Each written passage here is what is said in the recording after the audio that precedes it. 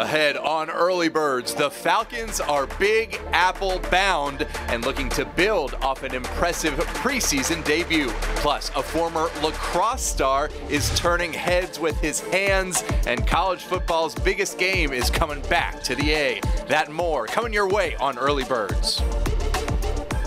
Grab a cup of your favorite Joe and let's talk Falcons football on Early Birds, presented by Mercedes-Benz. Oh, good morning and welcome into Early Birds. He's DJ, I'm Justin. Season 3. Season 3, baby. Somehow of Early Birds. That's crazy. Good to be back. And as always, we will start things off with the opening drive. And Shock, we got Falcons and Jets coming up on Monday. But the team is already in New York practicing with the Jets before Monday's game. Now, we're seeing this so much in the NFL these days. Why, Shock, are so many teams doing these joint practices? Well, the joint practices are so important because you get a chance to go against somebody else. You're going against yourself for the last 2-3 weeks. And now you get a chance to go against somebody else to get to feel them out. And now the fundamentals of, okay, what have we worked on all offseason? How would that match up versus somebody else? And ultimately, competition always makes you better. And when you see somebody else with a different uniform on, it usually makes you play a little bit more. Ramps things up. Falcons, remember, they practiced in Miami last year. They got the Jags coming here next week. Grady Jarrett loves it. Super excited, to be able to have the opportunity to go against some other players, and it's gonna be a good week, I think, for both teams. Get some high competing in, and see how other guys do versus competition they don't see all the time. So I think both organizations are looking forward to it. It's gonna be a good time. They're important just because you get to see a different face besides your teammates, and you get to measure yourself against another set of competition. So I would say they're productive as long as everybody's not fighting. Yeah, that's important to be sure. All right, continuing on the opening drive, flowery branch is one thing, but Shock, can players make more of an impression on coaches by what they do in these joint practices and even more so in the games? Oh, absolutely. I mean, I got a couple guys that come to mind right now, and D. Alford. I mean, he's a guy who last game had the interception, played really well. But guys can make a huge impact because you think about a practice where you go through it and now you get an opportunity to make something happen in a game when the lights are on. How important that is means a lot because they want to see a transfer from the practice field to the games. Yeah, D. Alford, he made a big play in preseason game 1. He's looking for more. We practice against each other every day. Obviously, the coaches can see, what we do against each other. But it could be different when you step in front of a whole different team and away teams, fans and stuff like that. But it's just an opportunity, to continue to show like everyone, the coaches, the teammates, and even yourself, what you're capable of doing. Spalding High School represent, and as we wrap up the opening drive, let's talk quarterback. Shock, we saw little Marcus Mariota last week. Desmond Ridder had the game-winning drive. What do you want to see Monday? I just want to see more consistency out of these guys. Both these guys played really well, took care of the football, which is the most important thing, but got this team into the right play throughout the game. Both guys used their arms, used their legs to make some plays.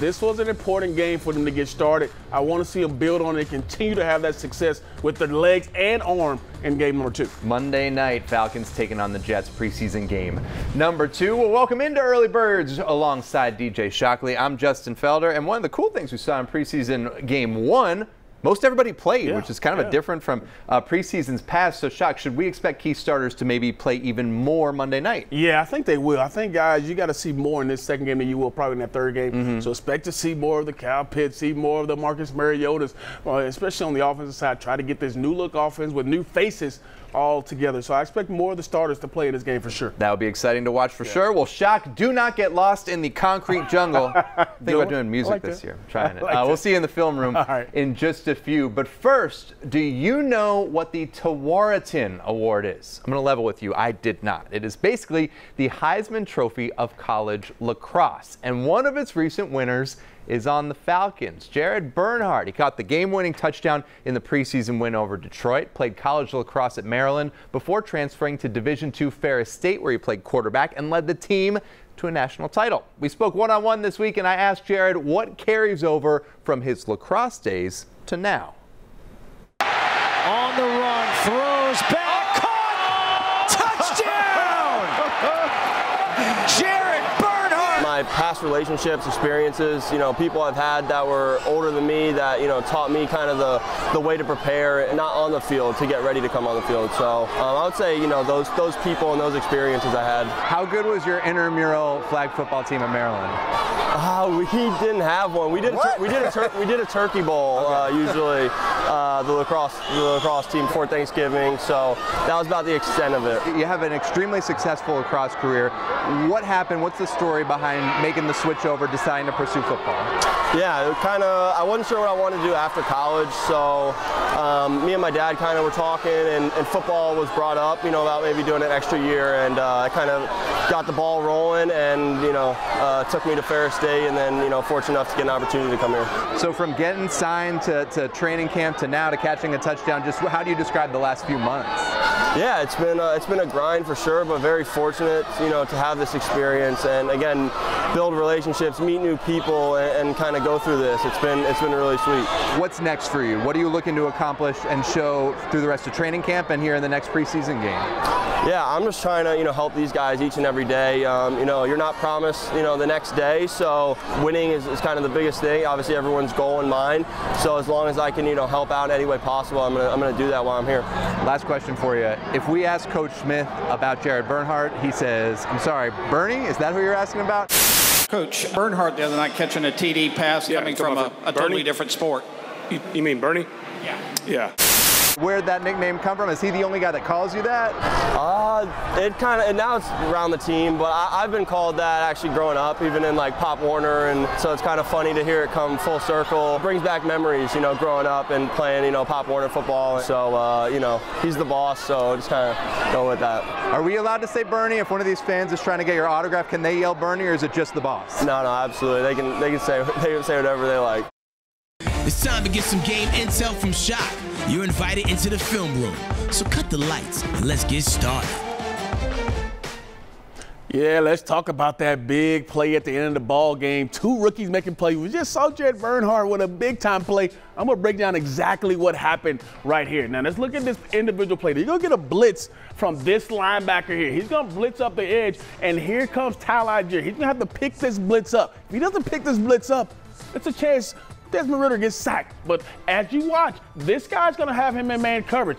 Once he blitzes and he stays there, this guy will add on. So let's watch this play to get started. Bernhardt is at the top of the screen here. Now you see, here comes the blitz. Here's Algier coming to pick this blitz up. And you remember, this guy has him man-to-man. So when he has him man-to-man, he sees him blitz, he adds on and says, I'm going to get the quarterback, which ultimately forces Ridder outside the pocket. As the play continues, you can watch, boom, nice job of sticking his head in there, and a nice block right on him. And here comes the add-on blitzer. And you see Bernhardt at the top up here. He's fighting off a jam, trying to get off and make a play for his quarterback. Ridder has his eyes downfield. Now, because of the pressure, has to get outside, lays it up deep, and watch here. Look at him fighting to get in front of him. The guy's pulling on him, and he's trying to get forward. He does a great job of coming back to that football, making a nice play.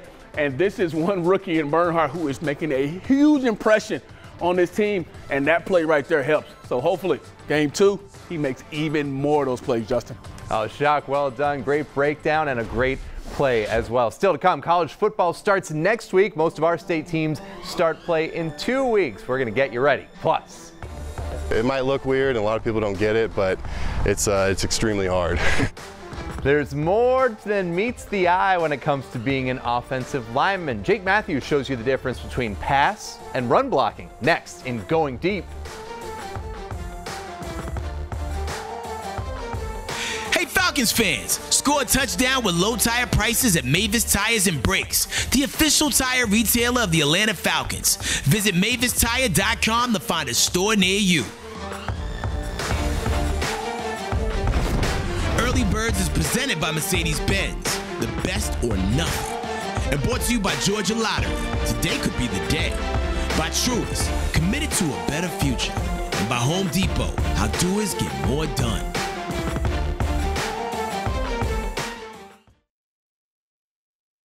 Welcome back to Early Birds. It's time to switch gears and talk a little college ball. Brought to you by Truist.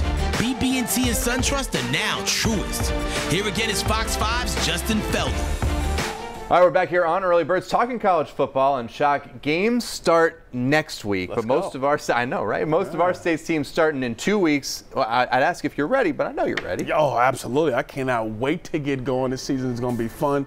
A lot of great teams vying for that top spot, so we'll see. All right, I'm going to let you talk about your Georgia Bulldogs. I know you've been itching to. All right, let's talk about UGA as you see a little bit of these guys working hard in fall practice. And Shock, here there's a lot of little questions. Let me ask you the big questions. Can they repeat? Yeah, Justin, I know this segment is tough coming from a Gator, so I totally understand talking dogs off the top. But, yes, I think they can. I mean, this is a really good football team, a lot of inexperience, a lot of guys who have played some but haven't been in that big-time role now. Obviously, the SEC East is not as strong as it's been, but there's still Alabama in this conference, and you still got to get by those guys. You finally beat them in the championship, so we'll see if the Dogs can repeat, but they do have the players to do so. Kirby Smart, it will not shock you, is focused on the process. We're really focused on getting better. You know, we got a lot of good players to replace, and we got a lot of good players to replace them with. So it's about getting the right guys on the bus and getting the guys in the right seats, just like it is every year. Get the guys on the bus. Very important. All right, on the kind of other side of things, Georgia Tech, DJ, coming off a 3-9 season. They open up with Clemson on Labor Day at the Benz. I'm sure you're going easy on your Georgia Tech friends when you're hanging out with them, but what's the temperature, your read on it on the flats? Justin, for one, I'm not going easy on them. I always give them all the fury. But no, I think Tech is in a weird position. They got a lot of guys, I think, who are wanting to be great. They said the offseason's been great. Jeff Collins has said all the right things. I think it comes down to Jeff Sims, obviously a quarterback, and you see new offensive coordinator Chip Long, who's had success wherever he's been. If he can get those guys playing at a high level, they got a chance to make some noise. That first one versus Clemson, that's going to be tough, though. That's going to be tough. They really finally got all their own guys in there, so now is the time to be able to prove it, maybe change the narrative over there at Bobby Dodd. Something, though, Shock, everybody can agree on, be you Gator or Georgia fan or Georgia Tech.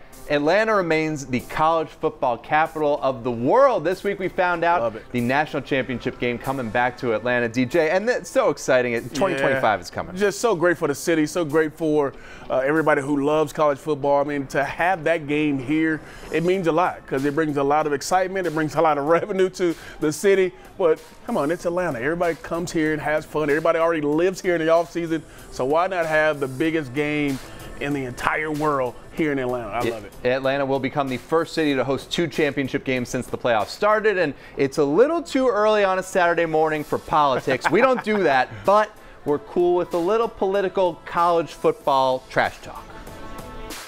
I believe they're going to repeat this year, then win the next year, and then we'll see them win the 4th in a row, Mayor, the following year in this game. But I'm with the governor. We can get Georgia back to back to back, and then in 2025, we can have the Bulldogs versus the Yellow Jackets, y'all, right here for the national championship. That would be amazing.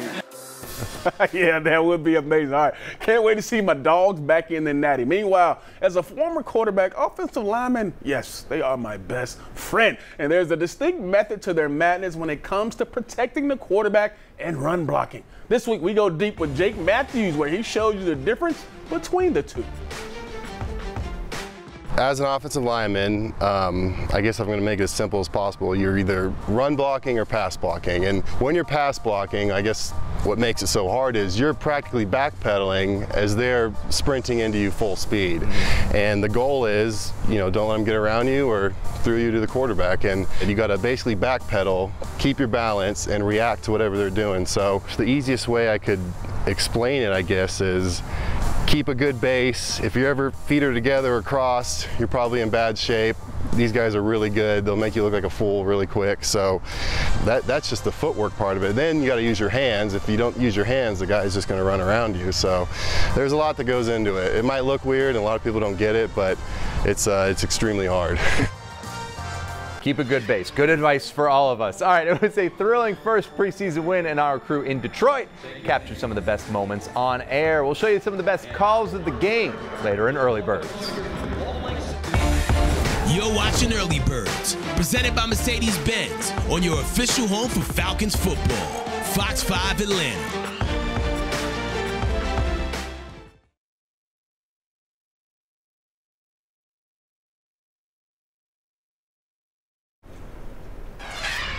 Welcome back into Early Birds. Last week, Falcons fans held their collective breath when they saw rookie wide receiver Drake London go down with an injury. Doesn't sound like it's anything serious, which is certainly good news because that's the last thing you want at any point, but especially this time of year. Falcons team Dr. Kyle Hammond explains why the preseason calls for precaution when it comes to player injuries, and it's the focus of this week's Emory Road to Recovery.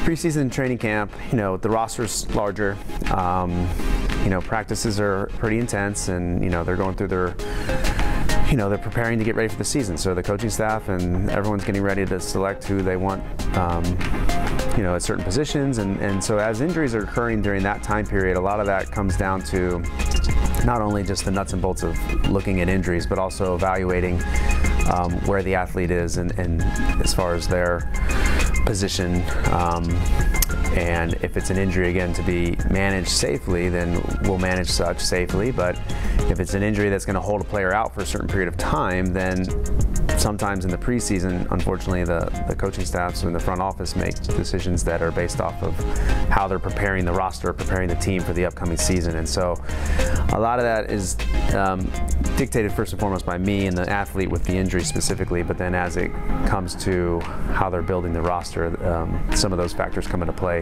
in the preseason time. All right, great stuff from Doc there. More to come on Early Birds, the best calls of the game presented by our own Fox team up in Detroit. That's next after the break.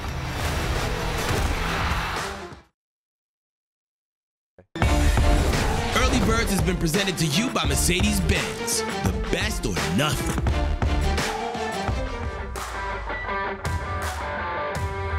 Hey Falcons fans, score a touchdown with low tire prices at Mavis Tires and Brakes, the official tire retailer of the Atlanta Falcons. Visit MavisTire.com to find a store near you. As we put a bow on Game 1 of the Falcons preseason, let's now take a look back at some of the best sights and sounds from Detroit. We got Justin Kutcher, Steve Weish, and Coy Wire on the team play-by-play. Our own Blaine and Victor behind the lens to show you how things looked from Ford Field.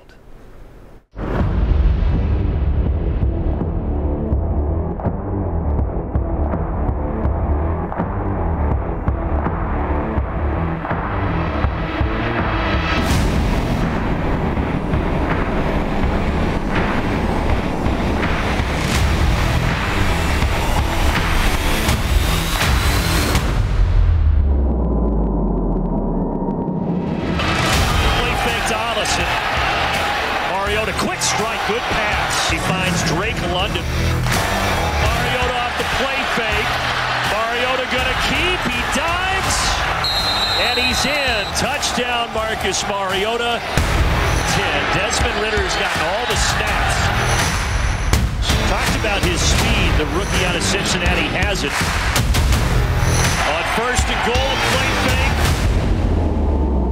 There's Hesse again. This time he hauls it in for the touchdown. Very good job by Ritter, lofting that ball up and giving his receiver a chance to make the play.